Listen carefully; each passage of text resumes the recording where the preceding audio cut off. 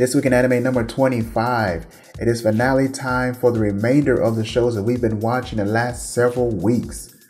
So now it is 4 anime, my thoughts.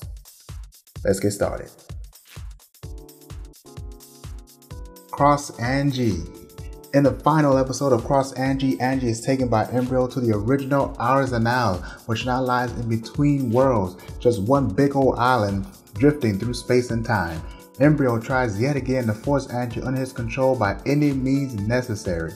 Meanwhile, back on Earth, Elektra passes on, but before she leaves, she tells the crew about her run-in with Embryo and finally shows Salia some love that she's been longing for this entire series. Aura the dragon reveals Embryo's true location and slows down the merger to give Tusk, Salico, Hilda, and Salia time to defeat him once and for all to end the destruction of their worlds.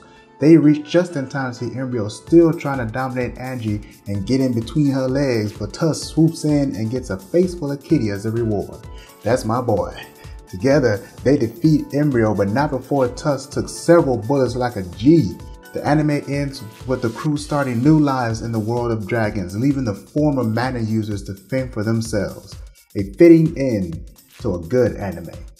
Log Horizon. It's the finale of Log Horizon's second season. Shiro puts his plan into action and leads the raid team straight through the Calling Fortress to the raid boss Taliktan. The fight was awesome as the boss had 3 forms with different attacks, so the teams had to switch their strategies quickly and often to stay alive. Shiro was able to keep up with Taliktan's attacks and found a way to bring him down. Once they reached the radio, Shiro and the others were shocked to hear who was on the other end.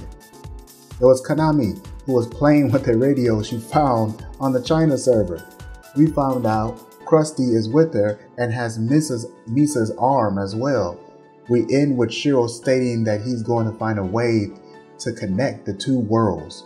Whether he means connecting the 2 servers, Japan and China, or something else, I'm not exactly sure.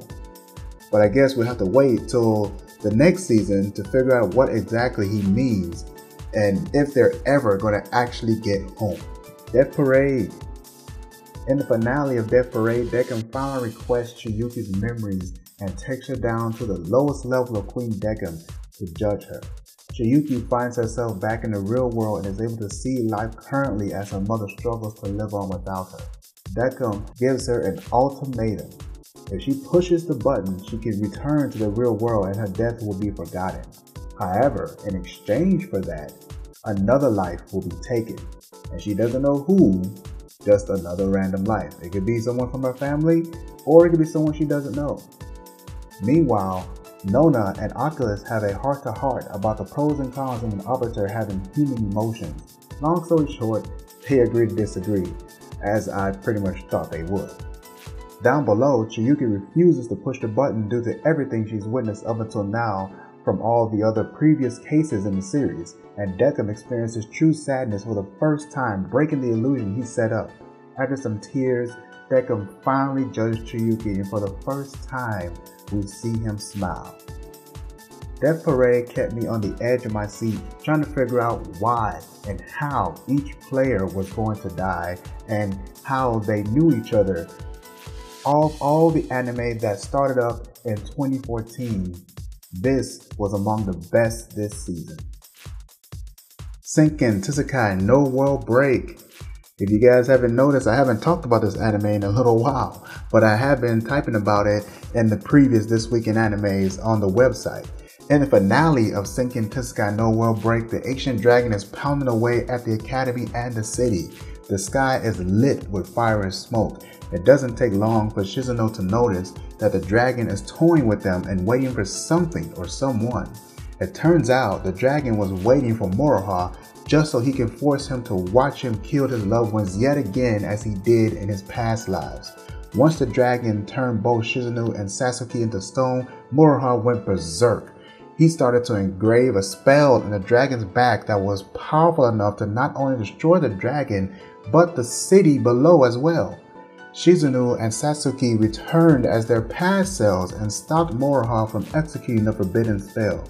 Moroha then combined both his past lives into one body, gaining new armor and power, which he used to destroy the ancient dragon.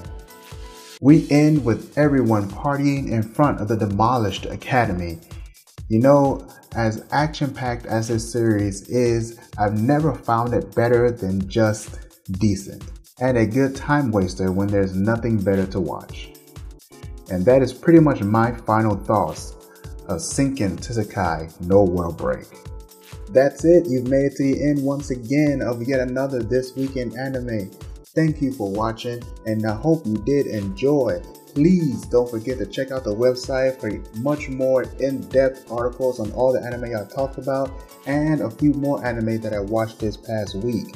And after you finish doing that, you can come and chat with me on Facebook, Instagram, Twitter. I'm also on other social media websites as well. All those links are down in the description box below. If you're looking for tech will be returning once again, coming into the next week. I've just been so busy that the only thing I've had time to do right now was This Week in Anime, and I barely had time to do that considering that this episode is going up probably on a Wednesday, maybe on a Tuesday. We'll see. But yeah, things have been pretty busy, but don't worry, we'll be getting back to our regular schedules pretty soon. So until the next video, you guys have a good one. I'll see you. Bye. ということで本日は遅ればせながらハイムラ君の帰還を祝って集中肉林だ